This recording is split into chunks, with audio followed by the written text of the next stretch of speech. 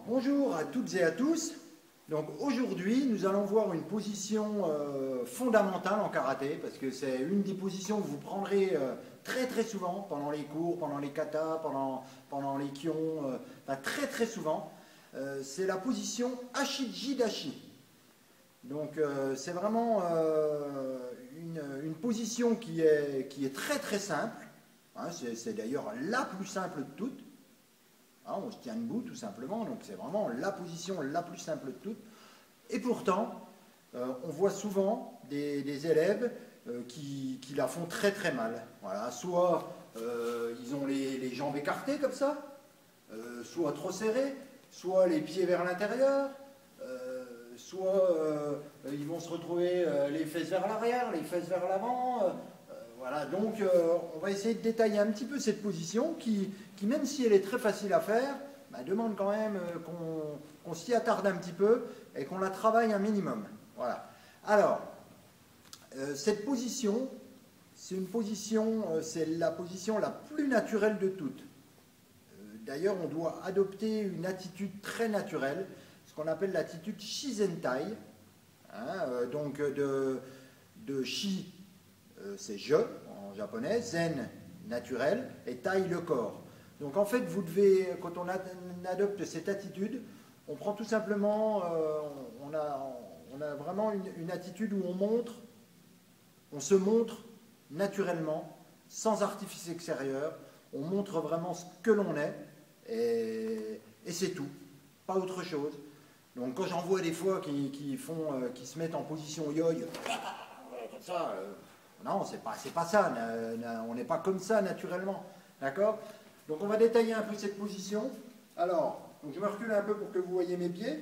Les pieds forment un V comme ça. Ils sont écartés environ la largeur des épaules. Vous voyez, hein, certains profs vous diront, voilà, on sautille comme ça, on sautille sur place. Poum, quand on s'arrête, on est à peu près...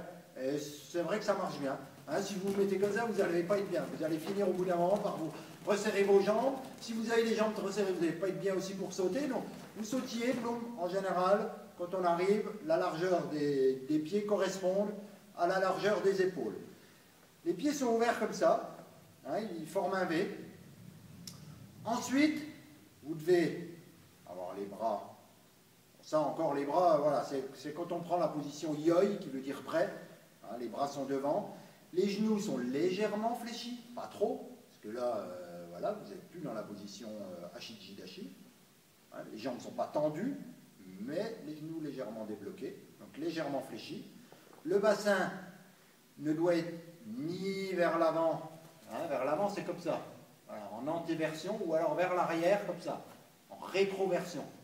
C'est pas ça, hein, le bassin il doit être en gros à plat, voilà, à plat, ni vers l'avant, ni vers l'arrière.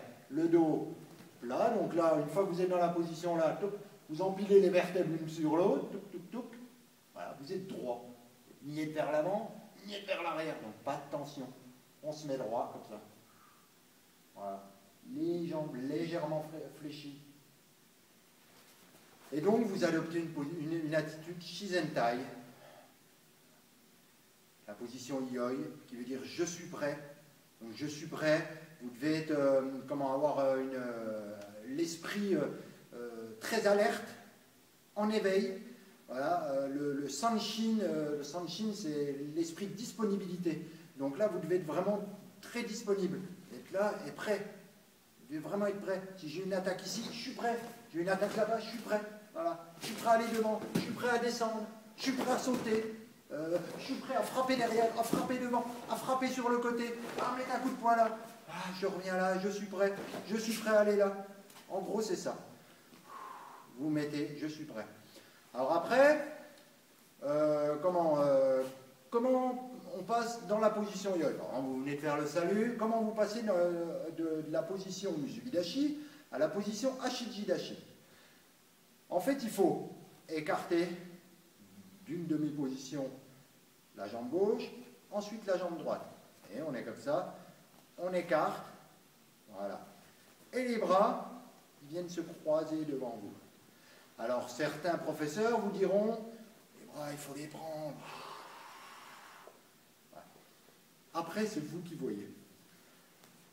Si vous êtes comme ça et que vos bras ne font que ça, si c'est ce que vous ressentez, si c'est ce que vous avez envie de faire, moi je trouve que c'est très bien. L'important, c'est de ne pas en rajouter, de ne pas faire... Vous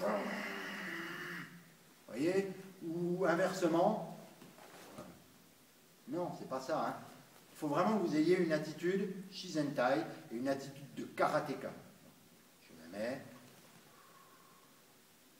Là, je suis prêt. Je suis prêt à faire mon kata. Je suis prêt à faire mes techniques. Je suis prêt à travailler.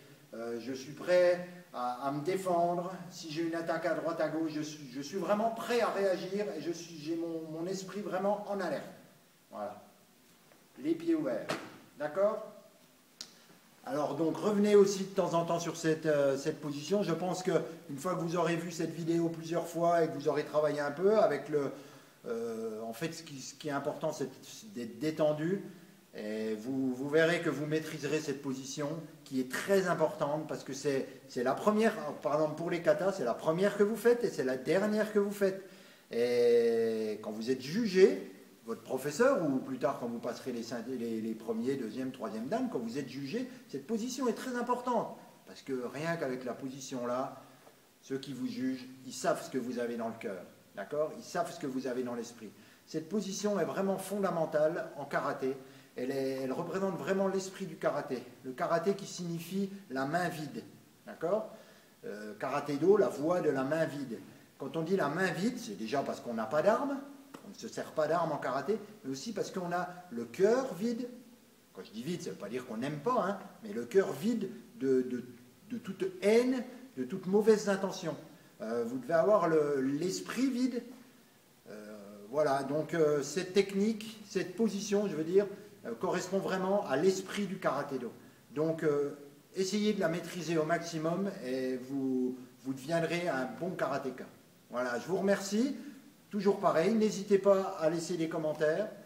J'en tiendrai compte. Et je vous remercie et vous souhaite une bonne journée. Et vous dis à la prochaine fois pour le prochain article et la prochaine technique ou position. Voilà, merci bien. Au revoir.